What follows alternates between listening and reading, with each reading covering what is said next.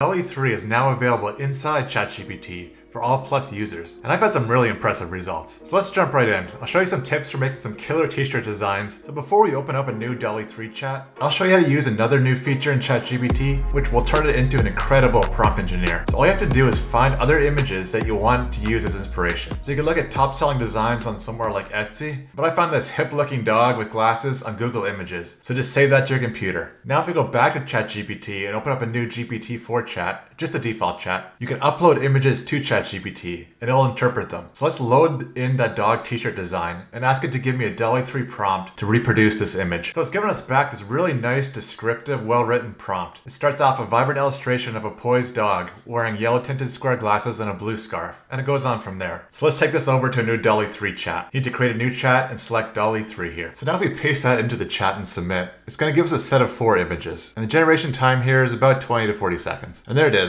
These look great for t-shirt designs. And what I really like about generating images in here is that each one of the 4 has a distinct and original prompt that ChatGPT has engineered. And you can see that by clicking on them. So basically we're 2 levels deep now. ChatGPT made the original prompt and then refined it again for each of these images. And these are all nice because you can easily make the background transparent and put the dog and the gradient on any t-shirt color. And if you want to do a reroll, all you have to do is click on the edit icon next to the original prompt and resubmit. I do find DALL-E 3 stays more consistent on rerolls and small prompt changes than, for example, MidJourney would. So for example, if you want to make the same design for all 197 dog breeds, you could do that with this.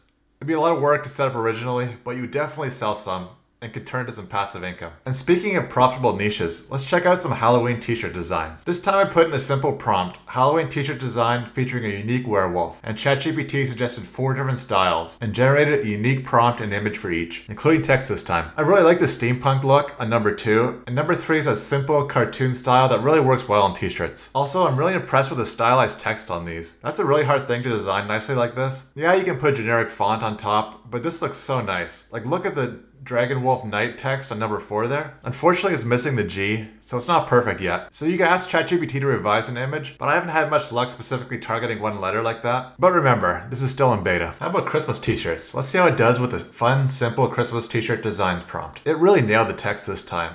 It's correct on all of them. Number 2 is a nice clean one. And number 4 really works too. I like how the text is written in icing. But I have noticed this problem sometimes where the text gets cut off on one of the sides. So watch out for that. So I've been really impressed with DALL-E 3 and ChatGPT and how they work together so nicely. Now how does that compare with MidJourney? Well, MidJourney is still much better at photos. And I still feel MidJourney's got a bit more of the creative edge. So I'm not going to give up my subscription anytime soon. But I really like the way DALL-E 3 works with text. It can be really hard to get that nice stylized text on an image. And I like that DALL-E 3 is really good at that, and usually gets the spelling correct. I think where it gets really interesting is when there's a better integration between DALL-E 3 and ChatGPT or GPT-4. As you saw in the video, you have to switch between the normal chat and then the DALL-E 3 chat. I think in the future, they'll have all that kind of linked together.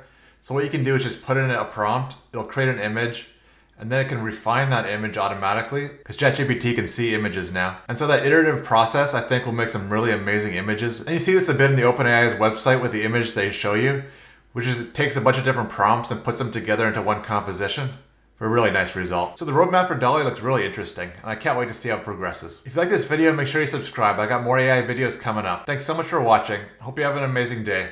I'll talk to you in the next one.